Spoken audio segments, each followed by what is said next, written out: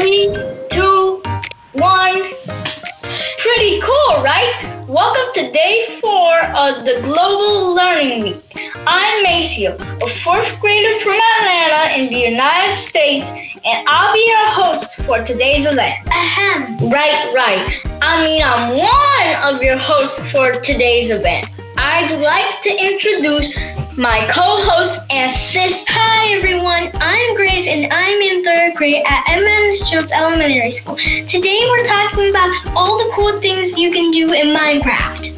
Now don't get me wrong, the event's been nice so far, but since we're in charge, how do I say this? Things are going to be way more fun. Exactly, because when it comes to Minecraft, MakeCode, and hacking STEM, kids are the experts. We're going to hear from lots of students and teachers getting creative during remote learning. I can't wait! Are you ready? I was born ready, and before you. Maceo! Let's start with our friend Bridget, a drama teacher from New Zealand who's doing some amazing things in Minecraft. Good idea! Hi. Hello. My name is Bridget. I am a senior school drama teacher from the far north of New Zealand. I teach in a beautiful place called Kerikeri, and this is my classroom. Welcome. You're going to see that the walls behind have handprints of all the students I've taught in my time that I've been here. I teach not only drama, but I'm also lucky to teach a subject which we call in New Zealand performing arts technology. So I do all the backstage work. So we make masks, we build sets, we do makeup, we do everything that's connected to working as a production. We work very much in regards to collaboration because that's how the theatre works. And we very much have other stakeholders who we have to involve in what we're doing. So that's the place where we're at. And when we went into lockdown, we had 2 productions on the go. One we call Rock Week. So we work with the music department and we work with bands and we work with sound and we create a whole week which we merch, and it's all about bringing rock and all our rock bands at school to the school and having live performances. And we were working on our major school production, which is with my senior students, which is a really well-known New Zealand piece of theatre. It's political theatre and it's about poverty. And so we had 2 productions on the go, and I had 2 production teams which involved directors and designers, lighting, set construction teams, and also outside influence as well. Now, I didn't want to stop what we were doing because not only are the arts so important for the heart of the school, they're also important for my students' credits. So we continued working at home. So we're all behind our own computer screens like we are now, and we were having production meetings. Now, when we came to collaborate and talk about what the set was like, we had a real problem because students were working in a 2D way. They could share their drawings and they could share their screens, but it really lost the ability for them to have some form of spatial awareness. And even though we were talking face-to-face via Teams, we just didn't have that. We call it in New Zealand aroha. We didn't have the love that was going on. So I had to think about what I needed to do. And it occurred to me that I could use Minecraft. I'd never really considered using it with my design students. These guys are putting together portfolios and they're going off to university or design schools. And I always thought that maybe Minecraft was a little bit too blocky. But when we were in lockdown, I didn't have too many choices. And I know that the Minecraft Education Edition was free and that students could download it. And I also knew that they love Minecraft. They've always loved it. I have a son who's in the same year level, and so I know that they've grown up with using it. And so there was no extra teaching that I had to do. So I suggested it to them, and the excitement from my 18-year-old boy set designers was astronomical. So we'd got that playfulness back. We got the ability to be childish and be inventive, something that perhaps they'd lost when they'd been in lockdown. So what they did is, working with the old blueprints of our school auditorium, they were able to scale. They worked on 1 block to 50 centimeters or 2 blocks to 1 meter. And so they were able to collaborate and create an auditorium. When we came to our first full production meeting, when they had their scale models in Minecraft, they were able to share them with their screen to the group. and the group were able to look around it, to work through it and move around it. So see what it looked like from the audience's point of view. They could see what it looked like from an actor's point of view. You'll see that the performance of Children in a Pool has scaffolding that uses stairs that goes up 2 meters. And so the ability to connect with the actors and show them what 2 meters looks like, what they could see looking down to the audience, which would really help them in their spatial awareness of their characterization. Also, I was able to share that work with the professional scaffolders, and so they were able to look at what the designers wanted and reference it into a scaffolding way. So it became really useful, not just in our school community, but also outside. For me, it's truly equitable, so all my students have access to it. Number 2, I didn't have to teach them anything. They already knew how to use it.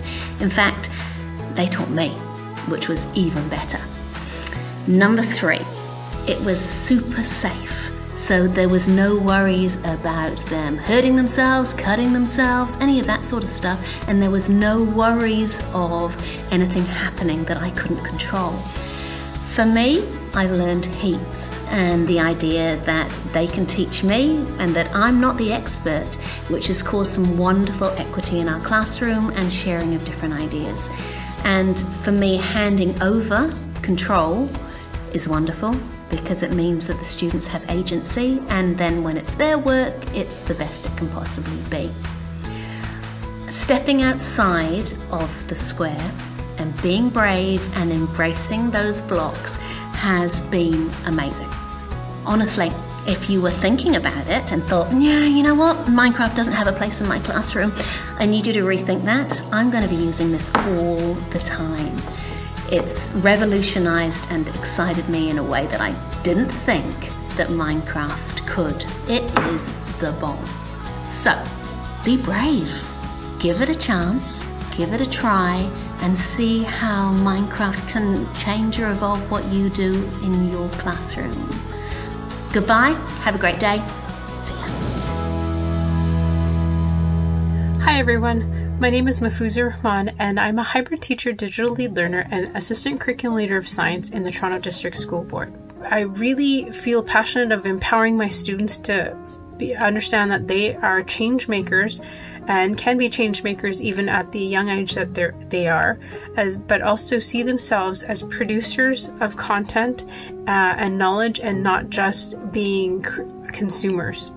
So in that vein of creating and producing, I was seeing a lot of amazing stuff through my different professional networks of what was happening in Minecraft education, and wanted to know more and learn about it and see how I could bring it into my classroom and into my science curriculum. But realizing that I'm a beginner, and then having told my students, realizing I wouldn't be the only one that's a beginner. I had a few students that were also a beginner like me, that where can we go where beginners and experts could come together and an assignment that they can all thrive in.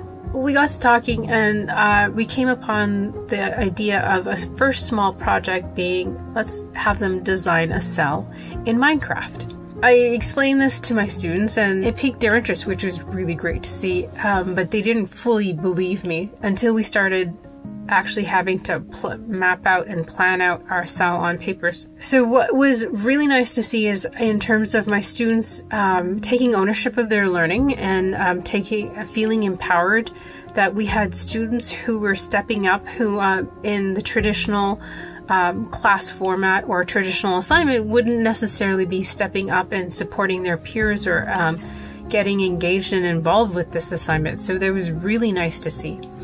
I also, as a teacher, was able to see them collaborating, taking on leadership, their creativity, as well as critical thinking in a space that they were most comfortable in and that was authentic to them.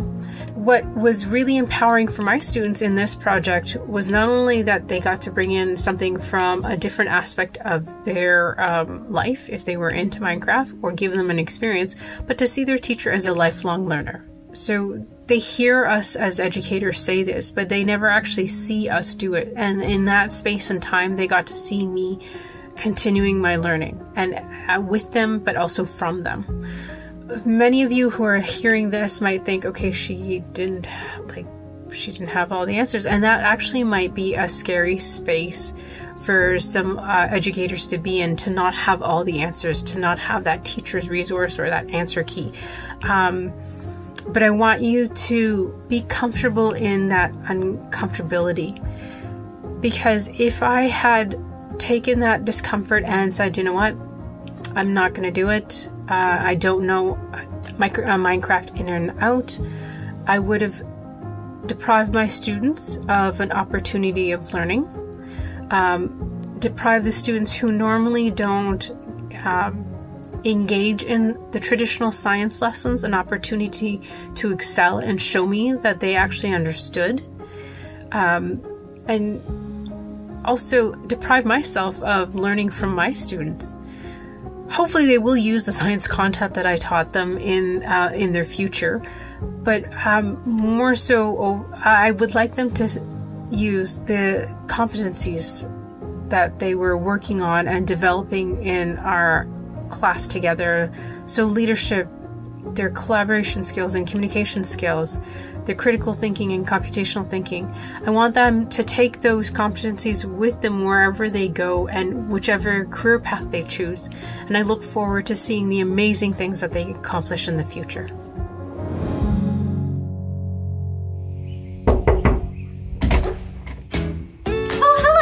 Welcome! Since you're all digital, I suppose it doesn't hurt for you to come on inside. Nice to meet you. I'm Jacqueline Russell. I'm the product manager for Microsoft MakeCode. If you wouldn't mind taking off your shoes, thank you so much. So I work at Microsoft, but I'm also a parent. And over the last couple months, a part-time homeschool teacher as well.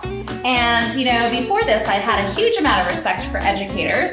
But over the past couple months, my admiration has gone through the roof. I don't know how you all do it. Come on inside. Can I get you something to drink? Some water, juice, something stronger maybe? No? You brought your own? All right. Go ahead and have a seat and maybe we can chat for a little bit.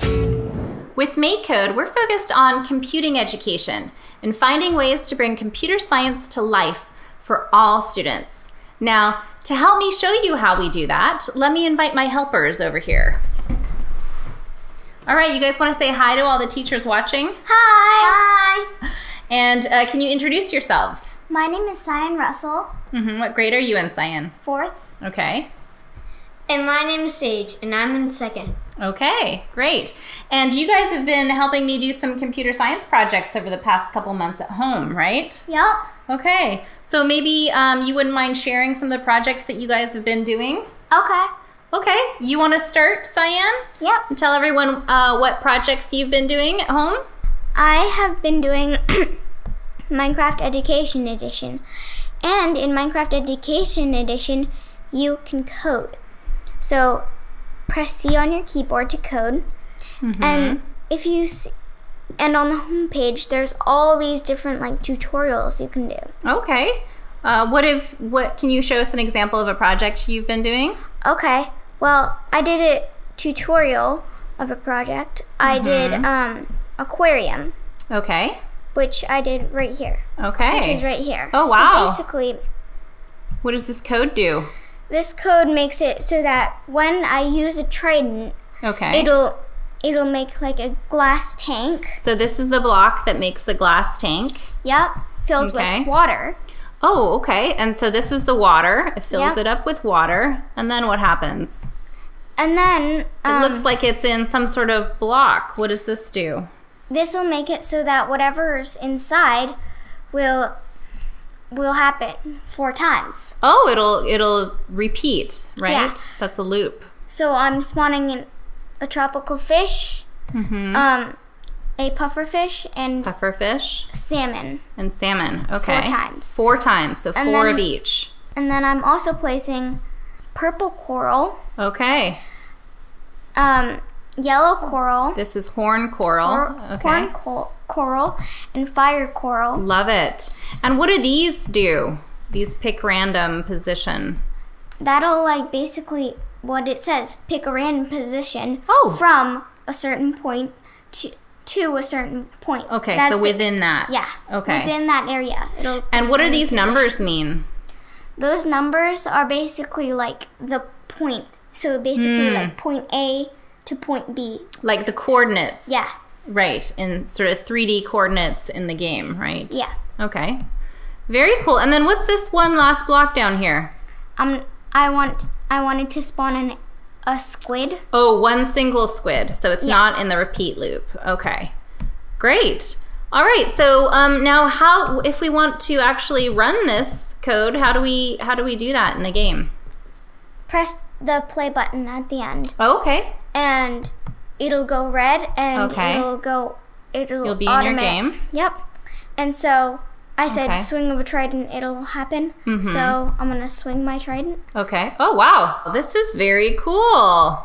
Look at these fish. You got fish and squid. All right. How do we get? Can we go inside the aquarium? Okay, I'll show you I don't know how. How do we do that? Okay. Mom taught me how to play Minecraft. I've ricocheted off of there, and now. Yeah, now you're like a super Minecraft expert. Oh, you're breaking the glass. Oh my goodness, look, we're swimming inside the aquarium that we built. Here's how you swim. Wow, look at the coral and the puffer fish. This is very cool. And we've got some squid here. Nice. All right, so as well as coding in Minecraft, because I know you could play Minecraft all day long, can you show us what other stuff that you've been coding? So this is Arcade. It's basically where you can code your own video game. Oh, cool. So, and this is you just open up it in the browser, arcade.makecode.com. Yep. And what's on the homepage here? Again, the same things, just a bunch of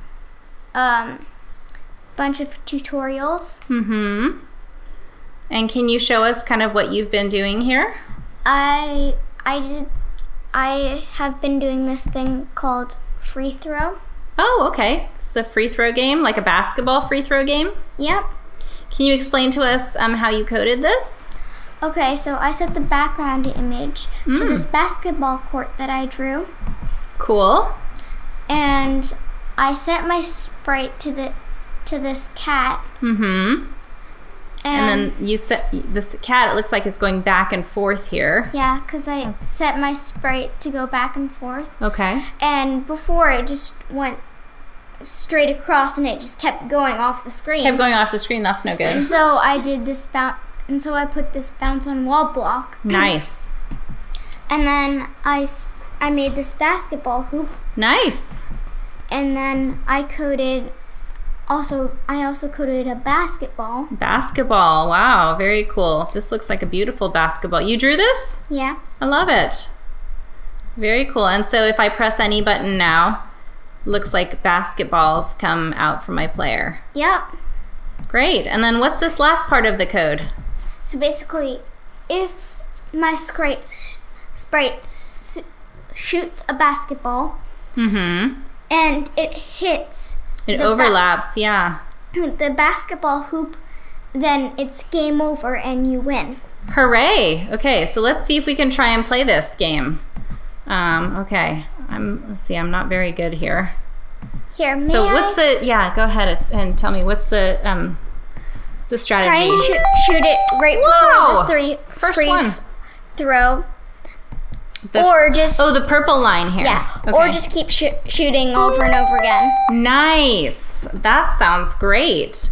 And then I noticed that there's this download button here. Yeah. What is this? You can download them into there's a bunch of different places that you can download them. Okay. But one of them is the Meow Bit. I love Meow Bits. They're so cute. And then once you download it, you can turn it on. Yeah.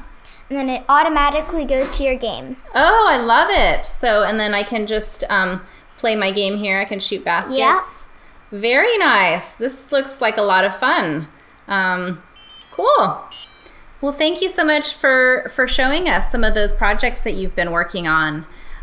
Sage, did you want to come and show some of the projects that you're doing? You gave this to me for Mother's Day, didn't you? Yeah. An electronic bouquet. Yeah. Oh, and it makes music too. When you make loud noises. Oh, wow. Very cool. Can you tell us what is this electronic component here that you used? This is a microbit. It's not a microbit, I mean, although we have used a lot of... Circuit Playground. Yeah, we have used a lot of the microbits as well, right? But this is a Circuit Playground Express that we've been coding. This wasn't for any holiday. Mm-hmm. What is this? It was like a frog. Oh, it's a frog. And this is the tongue here? Yeah, this is the tongue. Okay. And it looks like you've hooked up some servo motors. Is that right? Yeah. Okay. Continuous servo motors. Okay, so, and how does this work? On Circuit Playgrounds, there are buttons A and B. Mm-hmm. So I'm just gonna press buttons, the two buttons A, and see what this does. Okay. Oh, wow! Oh, and to stop it, you have to press buttons B. Oh, okay. B stops it. Nice. Where is that? Okay. This one. Yeah. No, this one. Okay. And this one. Great. All right. Well, that's a cool project. You want to show us how you coded this? Oh, yeah. Okay. How I coded this. Okay. So let's take a look at the code for this. So this was also a MakeCode, right? Yeah. So, and let's see, how did you here in makecode.adafruit.com? Can you tell us a little bit about these blocks that you used? Well, I go to input, and you use these button clicks. You use on button A. Okay. But you can turn it into button B. Oh, okay. Buttons A and B. And this Very is how cool. you delete it. And then what are these other blocks? This one is light. Okay. So set all pixels to a certain color. Yep. Yeah, set So all that's why pixels the to lights red, turned red or or yeah, or green. And then these are how you activate the start and stop of your continuous servos. Yep, they're under the pins. Pins. Great. Analog set. No. Yeah. Analog. Yeah, that right was pin. Yeah, that was to turn it off, right? This one. All right. Well, thanks so much for showing us some of your projects, Sage. That was very helpful. Over the last couple months, the MakeCode team has been hard at work compiling a bunch of online resources for parents, students, and teachers learning at home. So if you go to makecode.com/online-learning to get to our online learning page, you'll find all of those resources here. You can watch our Mixer channel where we do have daily and weekly live streaming videos where kids can interact with us, code along with us. And we also have a large library of videos available on our YouTube channel, including our MakeCode in the Kitchen videos every Friday afternoon, where me and the kids will do these projects here in the kitchen. There's also some online tutorials and projects available, as well as a bunch of educator resources. So we hope that's helpful for you. One last thing I also wanted to call your attention to is our Game Jam.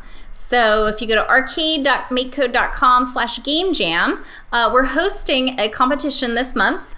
The theme is garden. So I encourage you and your students to work on an arcade game that is themed according to garden or outside or summertime. And submit it. We do have prizes. We're going to be giving away some Meow Bits, some Pie Gamers, and some arcade t-shirts. Thanks so much for coming by our house and having this little chat with us. I certainly hope that what we shared was helpful. Do you guys have any last minute things you want to say? Thank you, all the teachers out there, for helping us learn and grow even in this tough time and tough situation. That's right. And thanks for teaching us, even though it's been a rough time since COVID's here. Yep. But we've had some fun doing some fun projects at home, right? Yep. All right. Thanks so much. Bye everyone. Bye.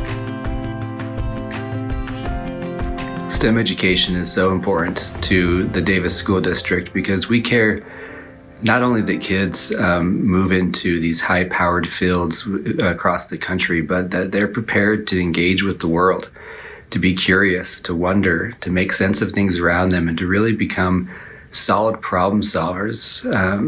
We want to build a community of people across our state that have the skills and abilities and the compassion for each other to make the world a better place. In Davis, the structure of our STEM curriculum focuses around kind of three main indicators. We focus on wonder, sense-making, and problem-solving. And because of this, the Hacking STEM curriculum was a perfect fit for us. And so we've been analyzing our programs top to bottom, K-12, and looking for areas of need. And we found an area in our junior high zone where we really needed a strong STEM component. And so partnering with Microsoft, we were able to offer a course at the junior high level called Hacking STEM. That course uses the Microsoft lessons, but uses them around our framework. And so teachers engage kids in wonder. They get them making sense of the world around them, and really on a regular basis, getting kids engaged in creative problem solving and really thinking about, what is my place in the world and what problems do I see and what skills do I need to develop to be able to really attack those and do an amazing job with it. The Hacking STEM course is much more than just an elective class for us. It really is that opportunity for enrichment and enhancement for kids as they move towards being more proficient in STEM areas. We see STEM as an instructional process and a way that kids engage with the world, not a content area. So we promote that across all of our content areas: math, language arts, science, all across the board. And it's really focused around getting kids to do those indicators of wonder, sense-making, and problem-solving. And our course that we've been able to offer that's had a huge success at our school levels, where all of our sections have filled up, really has been able to be that avenue for kids to dive deep into this and to really see their full potential when it comes to their ability in STEM areas. During the soft closure, our district had to take a hard look at really what are the most valuable things to be working on at home and remotely. And when it came down to some of our core areas, especially in our STEM areas, and definitely with this Hacking STEM class, we identified that the most important thing is to not follow scripted standards and curriculum, but to have kids focus on wonder, sense making, and problem solving, and really engage with the world around them. And the Hacking STEM class had been building those skills so solidly with their students that as they left and went remote, they were able to continue that work. They had the skills and abilities for teachers to be able to reach out to them with projects and with problems to solve, and then be able to do those things at home and then post those back to the community of people from the Hacking STEM class and really share what they've been doing at home in terms of problem solving. It was pretty beautiful to see. In order to make the Hacking STEM class work, teachers needed to get a lot of background knowledge in terms of how to do circuitry and use all the tools and really dive into the projects. And so we partnered with Microsoft and we had a Microsoft representative come down. We spent 3 full days really just diving into projects and how they work and focusing on the projects from, like I mentioned before, from our indicators of wonder, sense making, and problem solving. That's really what we looked at over those 3 days, is how are these projects getting kids working together and creatively solving problems.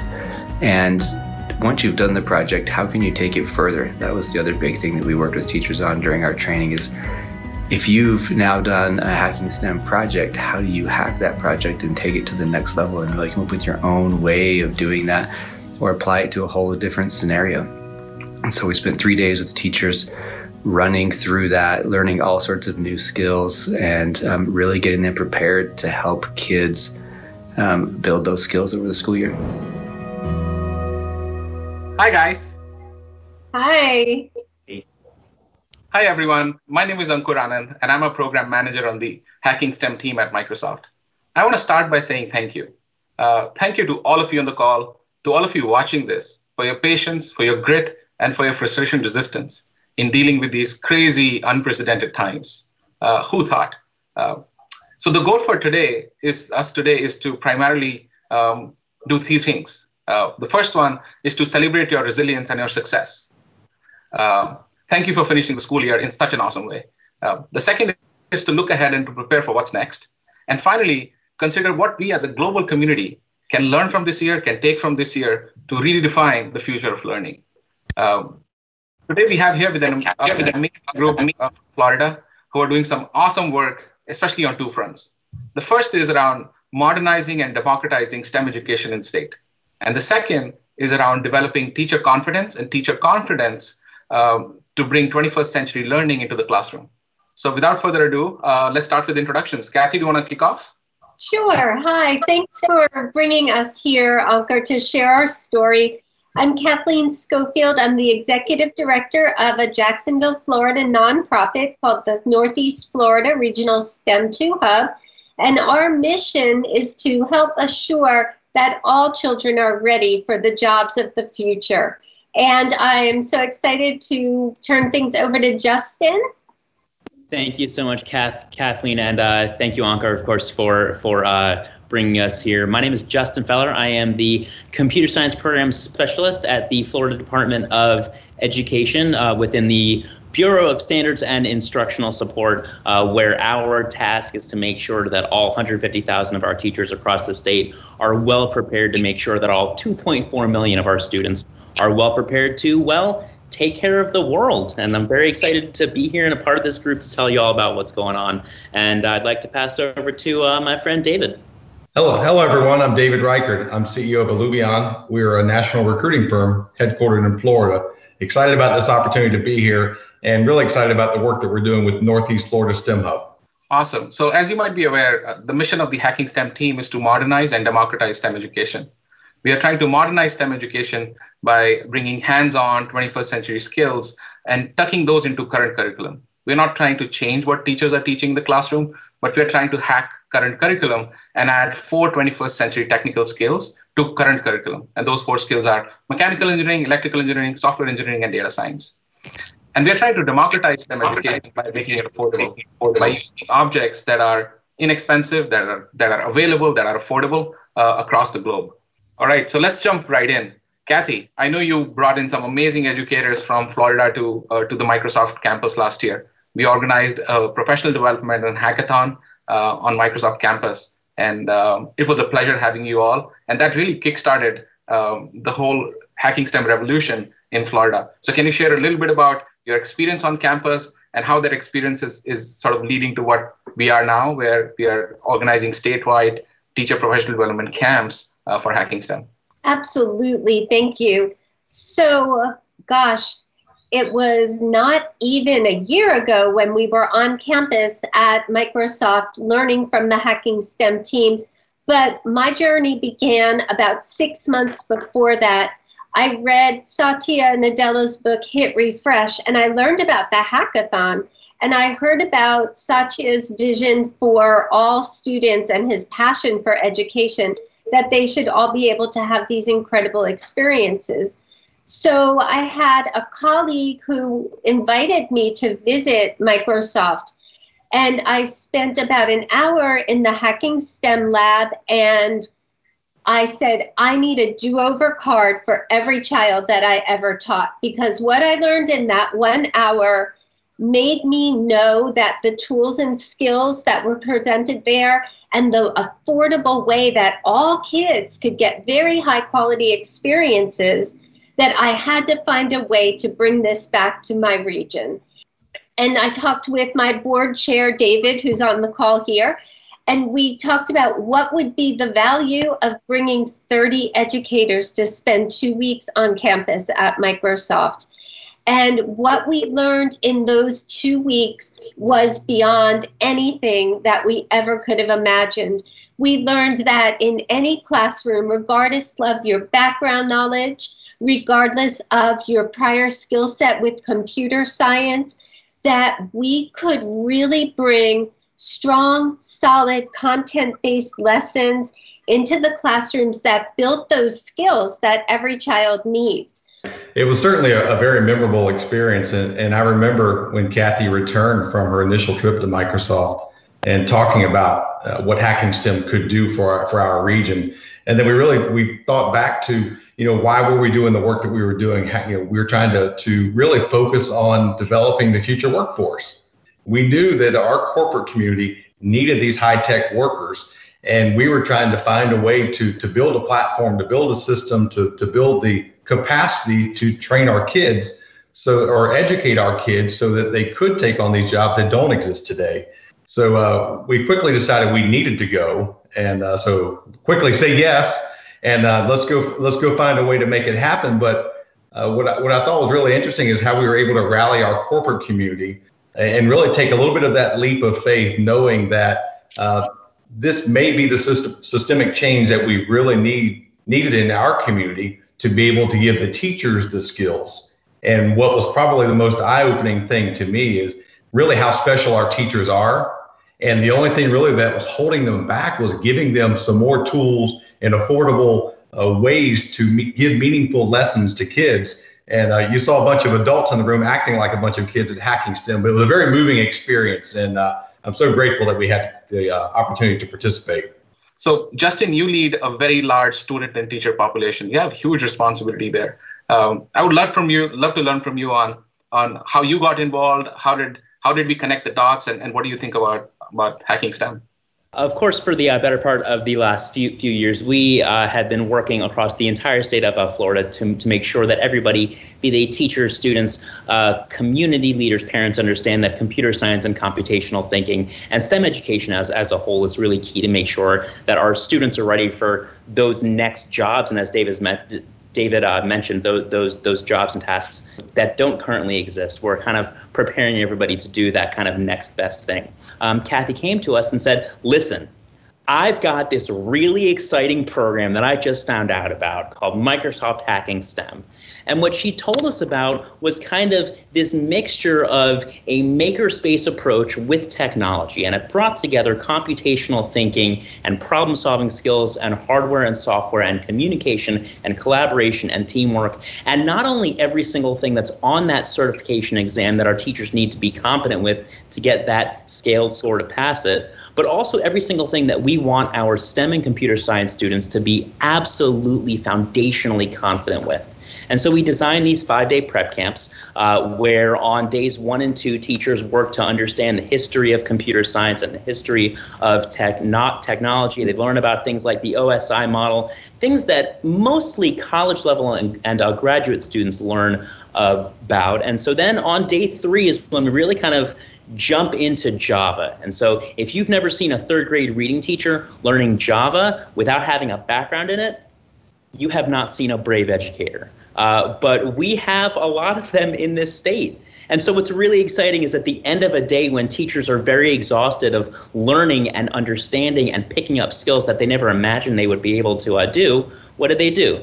They build a robotic finger and they apply all those things that they've learned from those previous 3 days, and unknowingly they prepare for those things that they're going to do for those next 2 days. It's kind of unintentionally turned into the glue that holds this whole 5 days together, and it's a very, very exciting time, not only for our teachers that are preparing for the CERT exam, but for the future students that are going to be in these computer science classes with them to learn about the things that they didn't know today that they're going to be able to do tomorrow.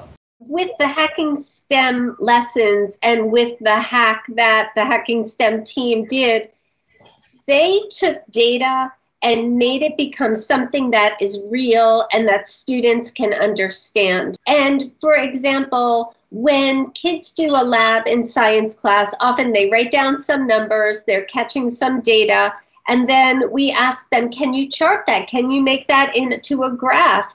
And what we've found is the children might be able to create a graph that has the components on it of maybe some bars, maybe some lines, but they don't understand what the data really says about the experiment. The beauty of the streaming tab is when I, like for instance, with the robotic hand, when I take and I move my hand and this moves, not only is the student able to see, I moved my hand and I made something happen, but in real time on that Excel spreadsheet, they are seeing the hand moving and they're watching the data come in real time. And I've seen it at some of the camps we've done. I've seen it when I visited classrooms. The kids will stop and then they'll do this, and they're not watching their hand. They're not even watching this. They're watching that screen. So data is coming to life. And we all know that data is the currency of the 21st century. The people who can understand the data, know what it means, and know how to analyze it, they are going to be the kids who have the strongest skill sets for the jobs. What are your plans for this year? Well, speaking locally, as we're watching to see how the schools are planning to open, we're making our going forward plan around what the conditions are going to be. So, for example, we will be able to train teachers on how to take these inexpensive materials and make them available to the kids. It may be as simple as when they're coming in to pick up lunches, we put things in for them to take home. It may be that we're able to have them get a template ahead of time to just cut out and make things. And it could even be in the form of a little kit that you get at the beginning of school that you have these essential tools. You might have an Arduino board, you might have a breadboard, and you might have some wires. And they may be used over and over again all year long during any times when we're not in person in school. And for the summer, we've actually taken our Hacking STEM camps that we did in person last year, and we're making them into a virtual version where they'll have some whole group time learning, and then they'll have small group time where they'll work in teams to be able to build and make and hack some things and keep learning these skills. It's absolutely amazing. Thank you for your growth mindset. Thank you for your passion, and thank you for your enthusiasm in changing the STEM landscape.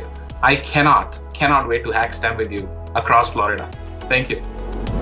Hey, those Hacking STEM summer camps sound great, don't they, Grace? Yes, we gotta let Mom sign us up for one of these. Good call. By the way, what is that you're working on? Oh, this little thing? ISTE. I think it stands for International Society Education. No technology. So close, Grace. Actually, it's the International Society for Technology in Education. But you nailed the logo, so we're all good. Hello everyone, my name is Richard Collada. I'm the CEO of ISTE. Really excited to be here with you today and be part of this amazing event.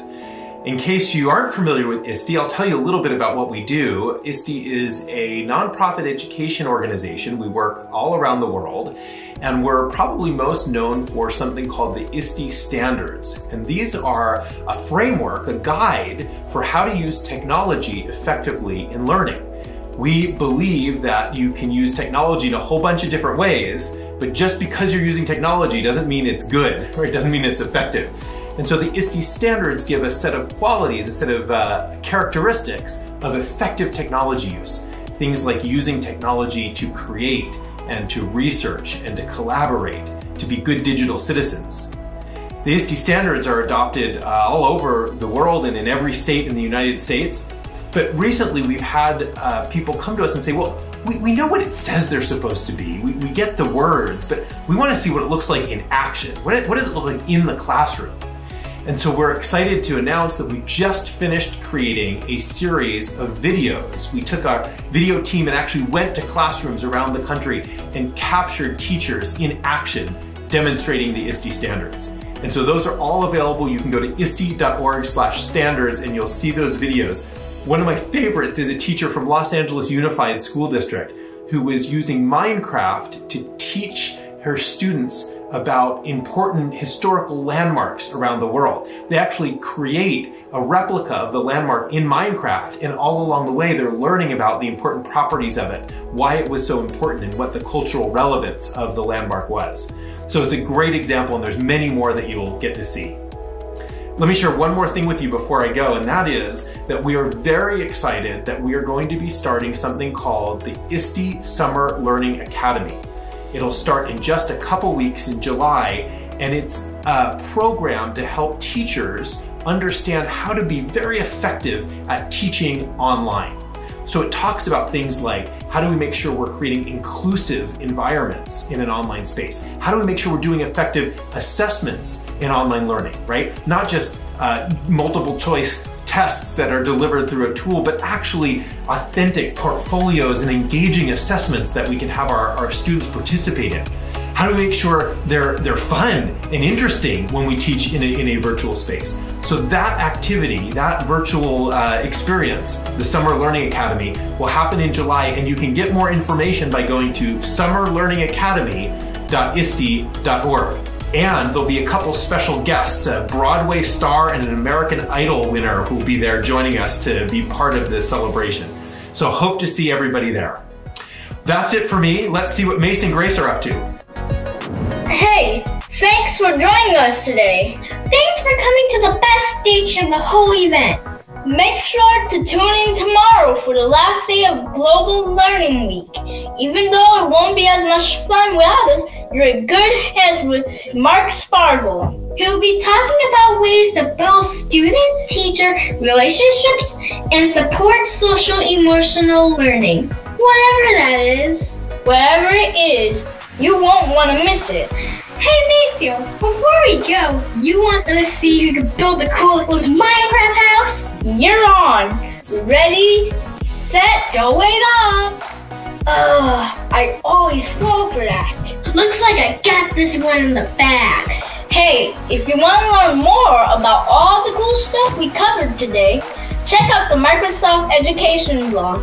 Bye!